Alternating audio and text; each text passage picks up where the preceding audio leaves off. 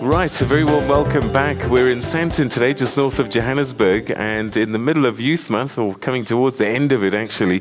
We're busy continuing to, I suppose, remember June 1976, but the big question really now is 39 years on, what is the story for the young people of South Africa today and going forward? And we're unpacking that with you, as well as my panelists that have joined us on the stage here today.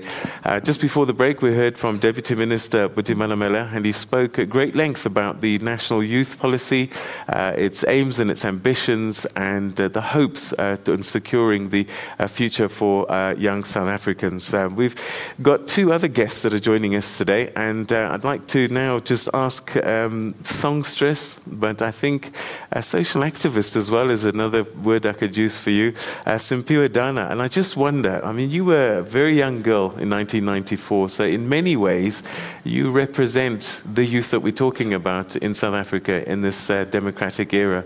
And I'm just wondering, from a young person's perspective, what are the big things that we need to be thinking about and doing, particularly as we consider that the theme of Youth Month this year has been youth moving South Africa forward? Thank you, Peter. I think the difference between the youth of 1976 and the youth of today is that in 76, as much as society was disempowering to the youth, or the system at the time was disempowering, the youth themselves did not feel disempowered, which is why they went and they faced those guns and they died on June 16.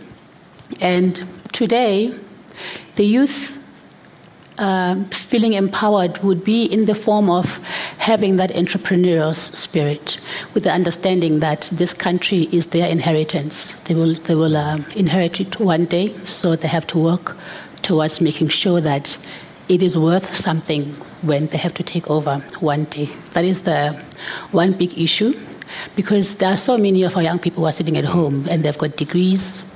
They can't find work, as you mentioned earlier. And if you think of the recent xenophobia that happened, one of the reasons why there's such tensions is that the rest of the continent is quite entrepreneurial, more than we are here.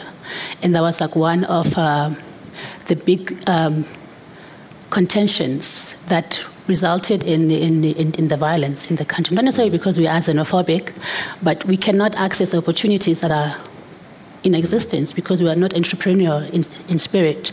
So that is one thing that we have to find. It's a challenge that we need to find ways around. I think I was speaking to Puti the other day, and he was mentioning that there will be, will be able to take courses whether you have matric or not, where then you can actively use your hands and your entrepreneurial spirit to create businesses for yourself. And I think that there also should be like macro lending opportunities where you can, like say, get 5,000 to start your own business, in the township, so that people won't have to feel such discontent that they want a turnaround, from 350 years of being disempowered to, in 20 years' time, everything being smooth sailing. It's not possible.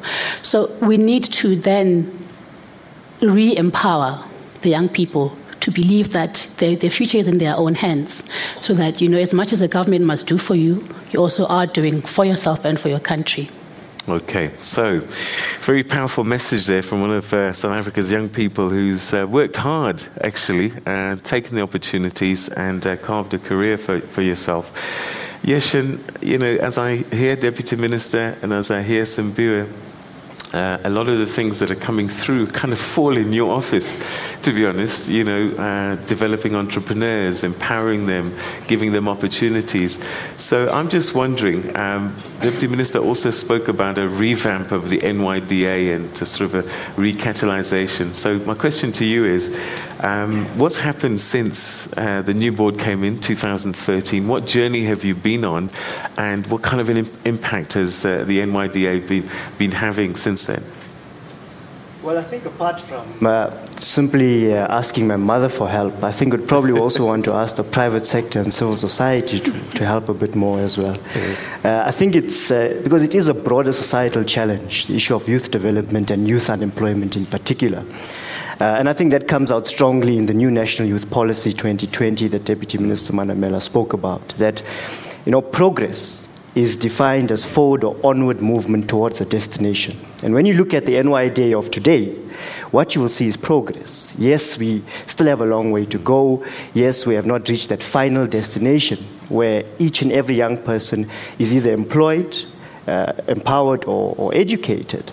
But progress is a far cry away from having done nothing at all. And I think if you look at what has been achieved in not just the last 5 years, but in a period of 2 years, especially in the NYDA, we have certainly made great strides in reaching out to many more young people as opposed to the past. So what we have seen is a repositioning of the NYDA, but in a way that ensures that all social partners take on the responsibility of youth development, including the private sector and civil society, and that we have more partnerships.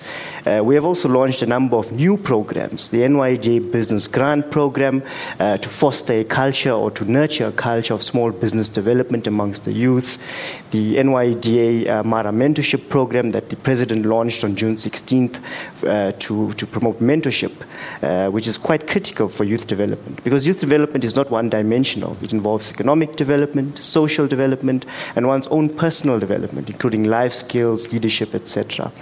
And so we've had a number of programs working together in a more integrated and holistic way to achieve more impact for young people. Fundamentally, though, there's only so much you can do with limited resources, especially when you have excess demand for those products, services, and programs. And that's the biggest challenge that the NYJ has faced in years to come, and that will continue to face in the future. And hence we've said that youth development has to be the business of all, not just the NYDA, not any single actor in society. Because if we want to create more than 3.2 million sustainable jobs or opportunities for the young people in need, we need a more multi-pronged approach and a multi-sectoral effort. And we believe that with the NYJ acting as that golden thread, being able to ensure coordination, ensure the mainstreaming of youth development into society, and facilitating youth development with all sectors of society, we will at some stage be able to reach that final destination. All right, okay, great opening thoughts. We're going to get the thoughts of young people out there and also in this room, and how they're responding to your initial comments. And let's get this conversation going. We're going to take another quick break, and after that, we're really now going to start thrashing things out and hearing your thoughts as well. At Morning Live SABC is our Twitter handle, so please join us after this.